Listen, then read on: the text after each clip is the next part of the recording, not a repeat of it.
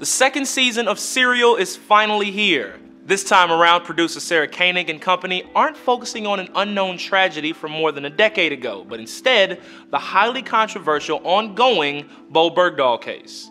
Bergdahl was a U.S. soldier held in captivity by the Taliban for years. President Barack Obama's decision to secure his release by exchanging 5 Taliban members held at Guantanamo Bay detention camp has come under a lot of scrutiny. Bergdahl is currently being court-martialed for desertion, and in this season, Serial will examine what led him to leave his post before he was captured. Speaking anonymously to Maxim, one of the men who served with Bergdahl said, "Serial is trying to make a nifty diorama for hipsters to marvel at, but I think it's the height of crassness for them to do this when it could potentially affect the legal proceedings." The concern is that Koenig's investigation will dig into much of the same material the official investigation went into, like speaking with the same witnesses. Koenig and her team has tried to keep the investigation low-key until the podcast went live, but that hasn't stopped the media from speculating about her project like it's the next Marvel film. A response to a media request for comment read, "We'd very much appreciate if fellow journalists would give us some room, especially since we're actively reporting stories and having a bunch of wild speculation out there